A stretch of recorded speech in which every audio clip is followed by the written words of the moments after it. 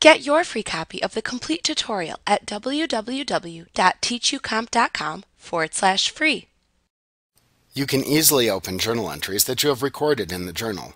If the entry is associated with an attached Outlook item or Office document, you can also open the associated file. Once the journal entry is open, you can edit or modify the journal entry information. In journal entries that are associated with an Office document, editing the journal entry will not affect the associated document in any way. In the journal folder, you can also delete journal entries without having to worry about deleting the associated Office document. It is also true that you can edit or delete an Office document and it will not affect the associated journal entry.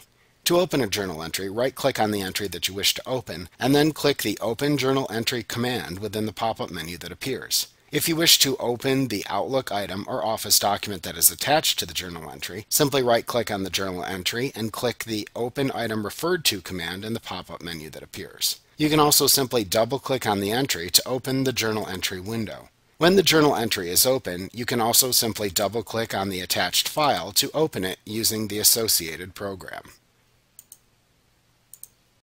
Like what you see? Pick up your free copy of the complete tutorial at www.teachucomp.com/free.